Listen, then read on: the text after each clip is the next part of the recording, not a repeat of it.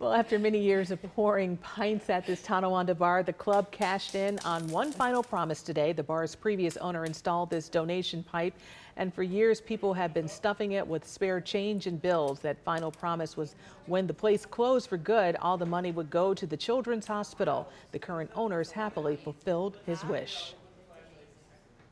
It's incredible to see how much is actually in there, and thanks to all the people that have donated over the years. Many years ago, the past owner, David Jeeves, known as Buzzy, he started the donation railing that we took down today, and that he asked me that one day to give my word that I would donate to Children's Hospital. He would be very happy to know that it was actually full to the rim and there wasn't a spot for another quarter in there.